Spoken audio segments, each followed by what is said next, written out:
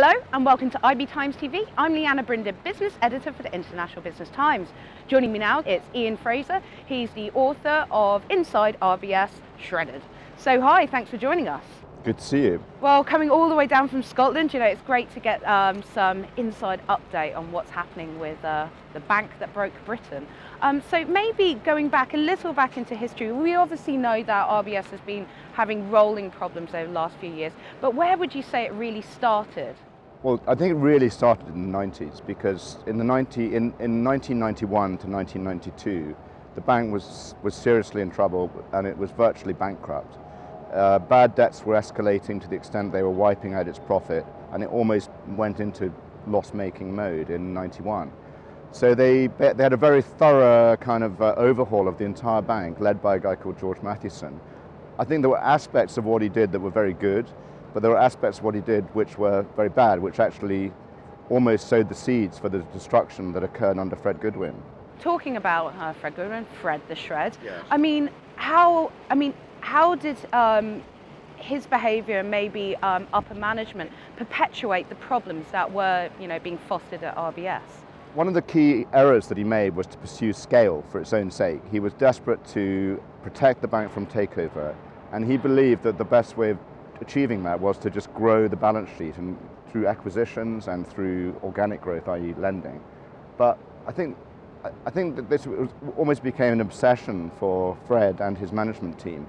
Fred also ruled by what's been called a reign of terror, or suddenly ruled by fear, to the extent that his immediate reports were actually quite scared of Fred, and they were very scared of missing targets, because that was absolute anathema in Fred's book, even if it displayed caution on their part of their business unit.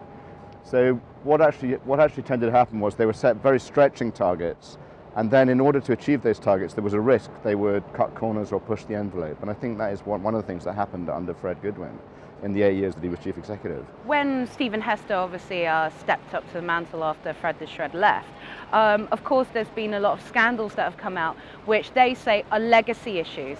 But how did you view Hester's reign, which albeit short one, but how did you did he change the way management culture was there? How do you felt he handled the libel fixing scandal and of course lots of the mis-selling stuff that came out? Contrary to popular belief, Stephen Hester has actually got quite a mixed legacy at RBS. I think he did one thing well, which was to reduce the balance sheet. You know, he slashed it by 900 billion, which is a massive reduction in the balance sheet of RBS. But I think in terms of the corporate culture, he was a disaster. Almost every single person I've spoken to who currently is at the bank or has recently left the bank said that the culture became even more poisonous under Stephen Hester than it had been under Fred. And I think I was very surprised actually to hear this, because that wasn't the impression one would naturally reach, having seen what Stephen was like. But it seems to have been the case. He didn't really tackle the cultural problems. I think that's one of his key errors. He also, during his 4 year, how long was it? It was 5 years as the chief executive from 2008 through to 2013.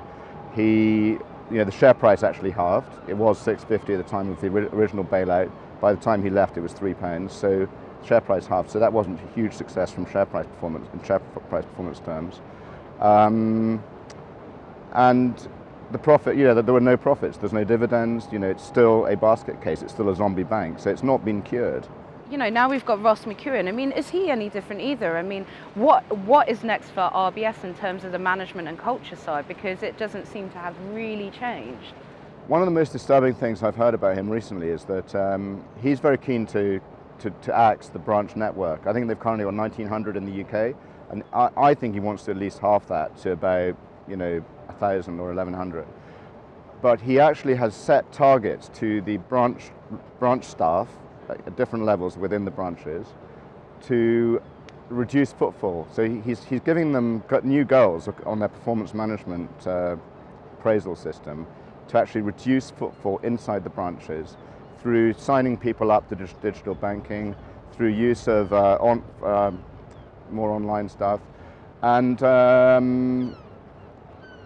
this is so that he can then subsequently say, oh, well, there's not enough people using these branches, so we can close them down. So it's a way of sort of engineering a situation and manipulating the numbers potentially, which makes it look as if branches aren't being very widely used, which enables him to justify closing branches. And I find that quite disturbing.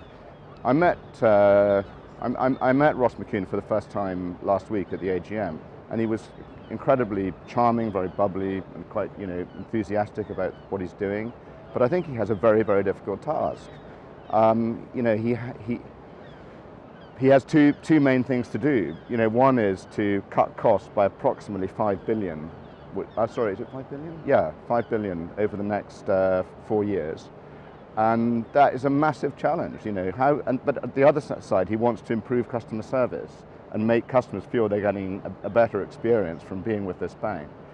The two things are almost sort of contradictory, because if you're cutting costs, you're closing branches, you're axing staff, you're demoralizing the workforce, it's very hard at the same time to actually ensure that customers get a better experience from being with RBS.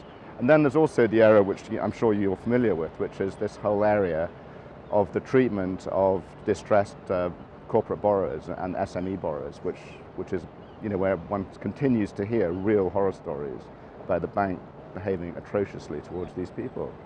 They don't seem to, they seem just to pretend that it's not happening, and it's just very odd that. I think it's strange. But I mean, thank you very much for your time today. It's been fantastic, and we hopefully will look forward to some more positive news next time we meet. So do I. Well, I hope there will be some more positive news, I really do. Absolutely. Well, thank you very much. And that was Ian Fraser, the author of Shredded Inside RBS.